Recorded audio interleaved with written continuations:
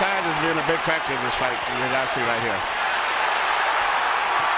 But speed belongs to Pacquiao. Pacquiao flirts with the corner there, then moves away. Now his back is against the ropes.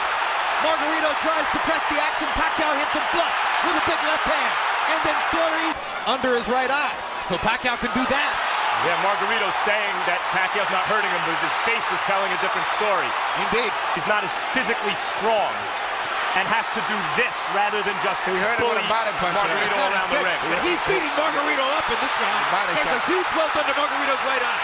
He's backing Margarito up, and he's hurting him. You can see it possibly going a 12-round decision. Pacquiao fighting back with his back on the ropes. And here comes And he Manny. turns it around and bangs Margarito defenseless. Draw your own conclusions.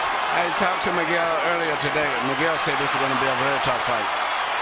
As I was saying, I thought that Pacquiao had to edge. He said, man, he may have edge, but it's going to be a hard fight. Punches a little better than a smaller guy, but a regular 140-pounder, I think Manny would have knocked. Athletic commission to make Margarito shave off the beard, which probably they would have done. Pacquiao said, leave it there. I want to use it as a target.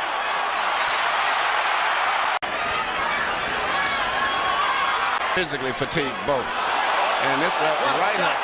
He never saw it. Didn't see it coming. That was a right hook from Pacquiao, hopelessly behind to get it. No head movement at all.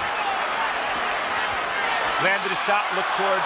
He's being out punched, but the referee has to wait a few more seconds before he can stop. Emmanuel, he's rearranging Margarito's face. If the referee stopped, there wouldn't be any complaint, but I just don't think.